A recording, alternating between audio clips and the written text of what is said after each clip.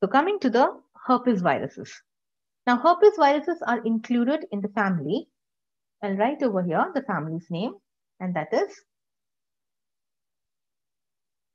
Herpes Viridae.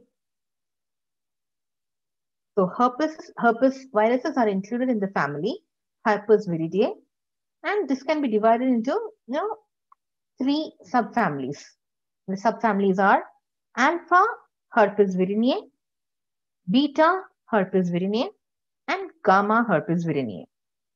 So the main family is Herpes viridae, and the subfamilies are alpha, beta, and gamma. Okay.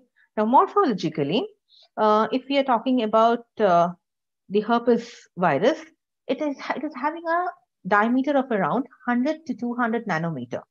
Okay. And important one is about the genome. Genome is a double-stranded DNA virus. Any kind of herpes virus, this will be having a double-stranded DNA virus. Very important one. Now, coming to the alpha subfamily. So, alpha herpes virinae. Now, we have 3 things under that.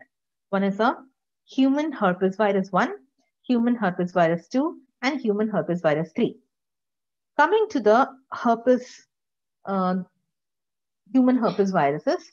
Now, 1 and 2, we term it to be the human herpes simplex virus. So, we have common name, that is herpes simplex virus type 1 and herpes simplex virus type 2.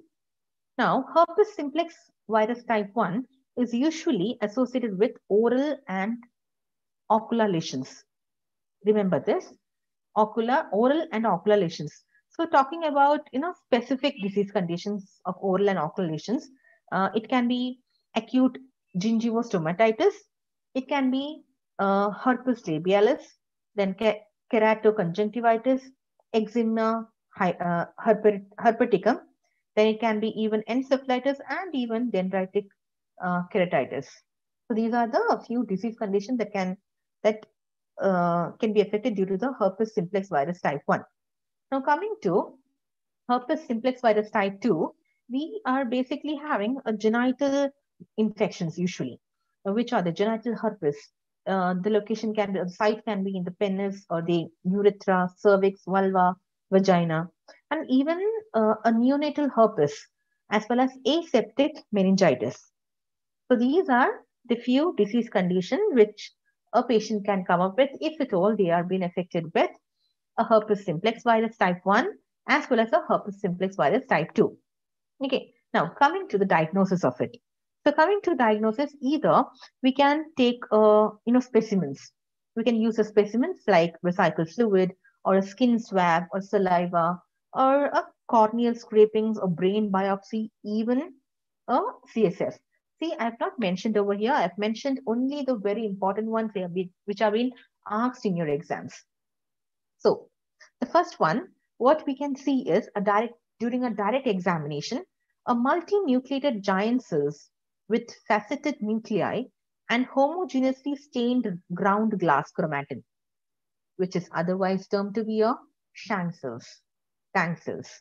I repeat once again, multinucleated giant cells with faceted nuclei and homogeneously stained ground glass chromatin. The term is Schwann cells.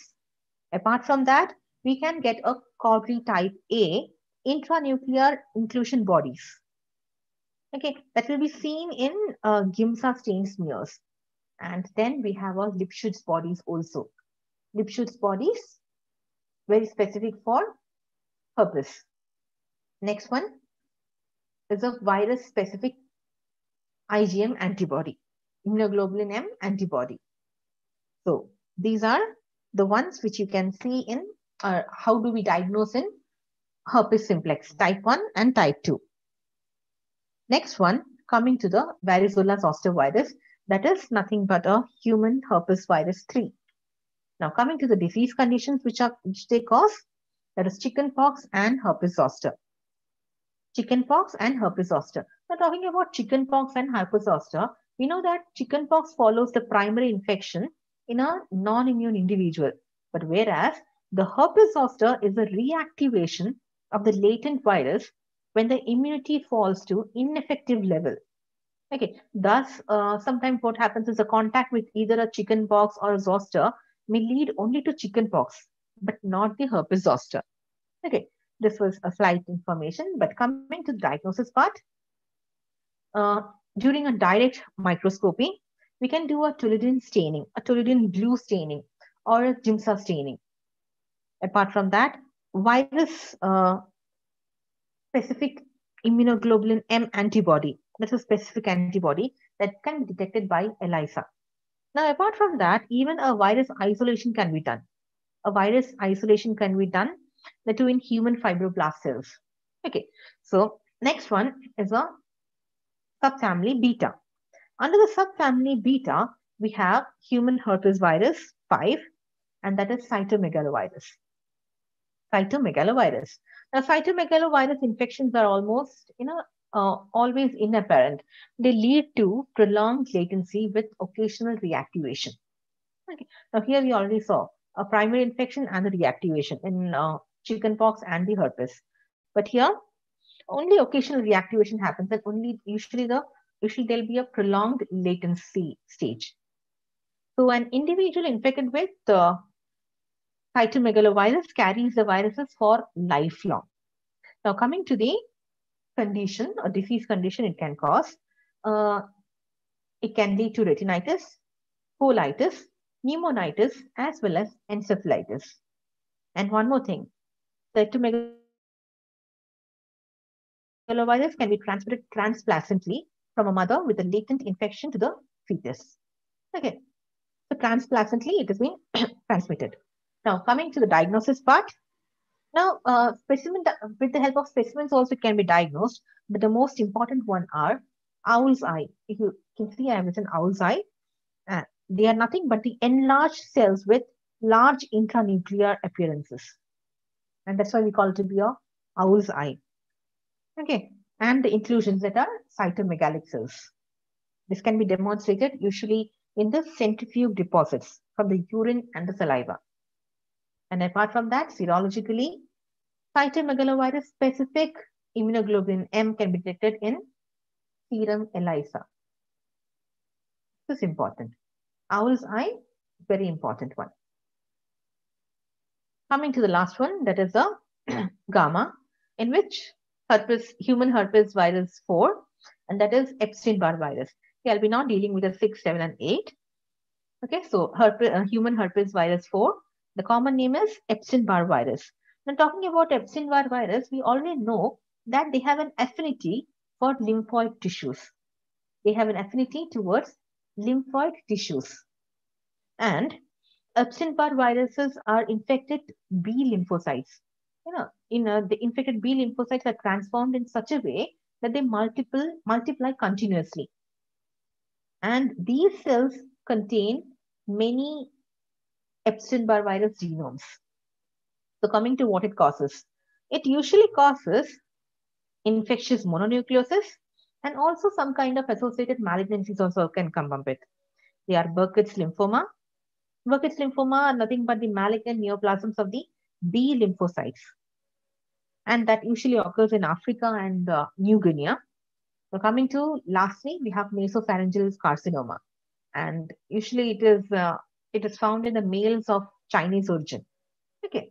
So that was about Epstein-Barr virus, the disease conditions. Now coming to the diagnosis part.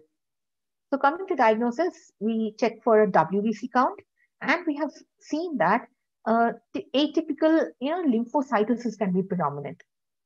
So leukocytosis can be predominant. Next one, we have a Paul Bernal test. Now, during infectious mononucleosis, some heterophile antibodies appear in the serum of the patient. These are the IgM antibodies elicited by the Epstein-Barr virus infections. So that is the Paul Bernal's test. So next one, we have Epstein-Barr virus specific antibody. Okay. So these are specific antibodies against the Epstein-Barr virus viral capsid antigen. Okay. And they can be demonstrated by indirect immunofluorescence or ELISA. So next one, coming to the nucleic acid hybridization, very important one.